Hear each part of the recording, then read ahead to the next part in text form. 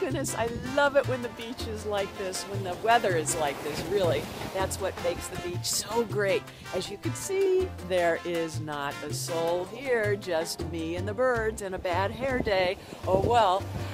But I love it when the sky is like this. It looks like it's probably going to rain sometime today, but not for the next 30 minutes, which is when I am going to do my run.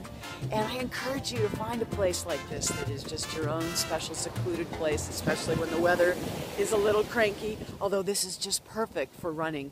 The temperature is about 65, 70, and the sand conditions are ideal, nice and firm, but not too soft, and it's just great to get out there and run on soft surfaces, which if you know me at all, that's my big thing. Find those natural surfaces to run on. But I also, because I do like to run with headsets, like to find a place that has a lifeguard or some kind of security. Even the big public park where I run has, I'm told, cameras all over the place, though you would never know it.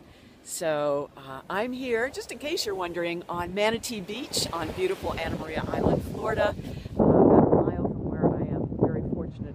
And lucky to live, because I think it's important also that you find a place where you live that you can have access to something like this, even if it's just a little one-room bungalow somewhere or an apartment, whatever works, so that you can get out there.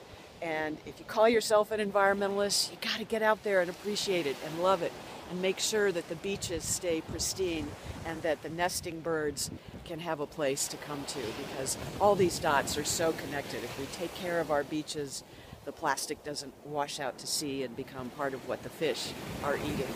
All right, well, I want to get my run in today before the rain starts, so thanks for listening, and you have a great day. Gotta run.